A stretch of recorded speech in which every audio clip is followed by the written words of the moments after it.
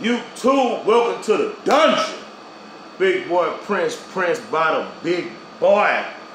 I'm here to show y'all what it is y'all need to do to make sure that you safely have your DTF machine clean and prepped and ready for the next day to make sure that your head is not clogged. So this is just regular everyday maintenance. We're gonna do another one on how we maintenance the head once or twice a week. So first off, y'all, let's get into the program. First thing we're gonna do, we're gonna cut the printer off. Now, when we're cutting the printer off, first thing we wanna do is, we're gonna wait till the head moves, and then we're gonna unplug it from the back. Because what the main thing is, make sure we clean the carrier bearing every night. Get all that soot and gunk and all that old stuff up off of there. All right, there we go. See, now as you see, we have the head moved, so that's gonna allow us room to clean the carrier bearing. So first off, before I show you the carrier bearing, let's get this set up. So what you're gonna need is, first you're gonna need some cleaning solution. Pretty much what that is, cleaning. Basically it's cleaning solution. I have a mix of cleaning solution, head cleaning solution from Ink Owl. I use a little bit of ammonia, and I use a little bit of Windex with ammonia in it, the old school with ammonia. Basically that's what it takes, what I use to keep my head clean. So what we're gonna do is we're gonna open it up. All right, let's get it. And we're gonna pull it up to about maybe 8 or 9. We're gonna close this up. We don't wanna let that go. It's my nice concoction.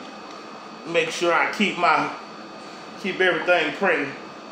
There's a lot of rumors and stuff that, oh my God, DTF, you gotta do a lot of this, a lot of that. No, it's not a lot of maintenance. It can become a headache if you do not take care of if you don't do your maintenance. Okay, now, it's not, okay. Let me adjust this.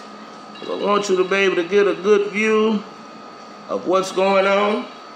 So, these two right here, this is your carrier bearing right here. These two right here. These are the two things you want to make sure that gets clean good.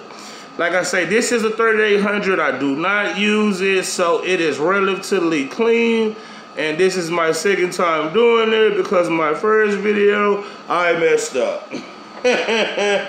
So what we're gonna do, we're gonna take 1, 2 napkins, and we're gonna fold them up pretty little. Pretty nice. Here you go right here, it's not that big. So what we're gonna do is we're gonna take it on here and we're gonna lightly, very lightly press down on it because it has a spring. And if you press down too hard on it, the spring is gonna come out and you're gonna have to put it back in, or you're gonna have to pay somebody to put it back in, which I had to have somebody put it back in because I didn't want to mess it up.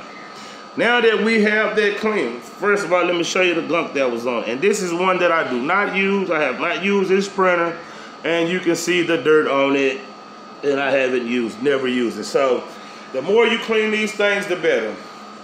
Now, the last thing you want to do is you want to fill it back up because your print head has been printing all day. And there's still ink that's gonna be stuck to the head. So you see how I filled it up. Now what we're gonna do is that we have it filled up, we're going to power it back on.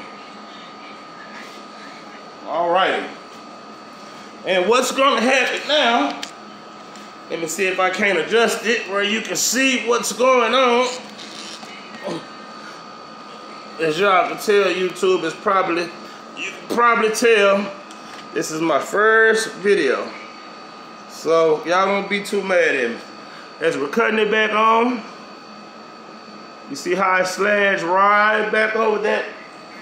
The head slides right back over the carriage. and it's gonna sit up and soak. It's gonna soak and all that, so it's gonna keep your heads from clogging up.